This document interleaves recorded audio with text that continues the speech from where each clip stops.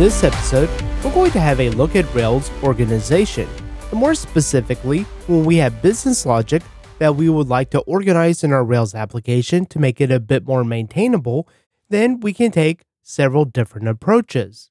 One approach is that we can move all of the business logic into modules. Another approach is singletons, and then we also have classes, and you also have concerns that you can use in controllers or models. And so for this application, we're going to take a simple example, and we're going to look at each one of these and if we would use them or not.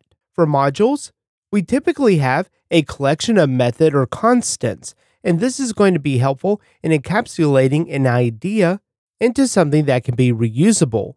And so this will lead to namespacing, where we can organize our classes, methods, constants into a format where all of the logic around a certain idea is put in one place. And you can have multiple classes that are namespaced under the modules, which will make it very helpful to keep the code organized. And this is also helpful in the context of our models, where we can include them into our classes or the models to add shared functionality. And then we have a singleton pattern, which I really don't like using for code organization because it does restrict a class to only one instance. So this is going to be useful for holding application settings. So for example, if you had something like a log management or other situations where you need to create one instance of something and it's going to be shared across all of the different requests.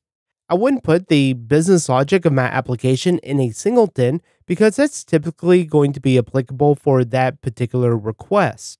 And then we have classes, which is more of the quote service object approach. This service object approach is really just a plain old Ruby object. With this approach, I normally have a single public method and it'll be called call, perform, or something similar. Depending on what I'm actually doing, I would prefer call or perform depending on the situation. A call would make some kind of external request, or it could do some other kind of business logic. However, when I'm taking this approach and I use the call method name, I do not mutate any records. I could do something like sending out emails or making an API request to some kind of external service. However, I won't update any records or mutate any records within my application. If I do have to mutate records, then I would use perform as my method name. That way, just at a glance, I can see what's going to potentially happen if this method is called. And I really like the classes approach because it does help organize the business logic. Kind of a mix between the modules and classes. In a Rails application, we have concerns, and concerns are great for keeping the controllers or the models clean. They are highly reusable, so depending on the context, we can reuse these across multiple models or multiple controllers. And a lot of people don't like using concerns for organizing the business logic, but I do because it provides contextual clarity. And by that, I mean, if you have something around user subscriptions or something similar, that could be a lot of business logic that you would normally have in a model. And even if it's in only one model, the reason why I like this approach is because all of the different methods can be kept within one concern. Even if we only ever include this in one model, everything around that user subscription would be kept in one place. There's been many times when I've worked on a model that has had 1,000 lines or even a few hundred, and it's really hard to see how the things interact with one another and how they relate. That could lead to a lot of bugs in your application as you are refactoring or changing things or adding in new features. So the example that we're going to look at in this episode is a simple model.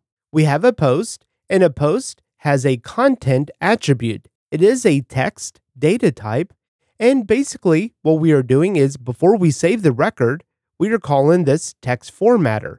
The text formatter will loop through all of these substitutions and it'll update the content with the key and value.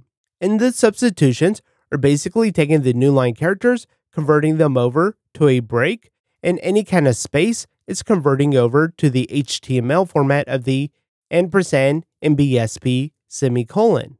And so this is a very simple example, But you can imagine if you did have a larger model and you had hundreds of lines, you may not really know what substitutions is used for, and also the text formatter. The text formatter could be very far down within this file, but up at the top, you'll see where it's actually being called or used. So something like this, I would not use a singleton pattern because it doesn't really fit what we are trying to accomplish. However, a module or a class or a concern could be a good opportunity to refactor this bit of code so that it's contextually kept together, and this model would then be a lot cleaner. And did you know that you can go to railsstore.com to get your own Ruby on Rails t-shirt or your Drift and Ruby t-shirt? To watch this full episode and more videos, visit driftandruby.com and subscribe to the Pro membership.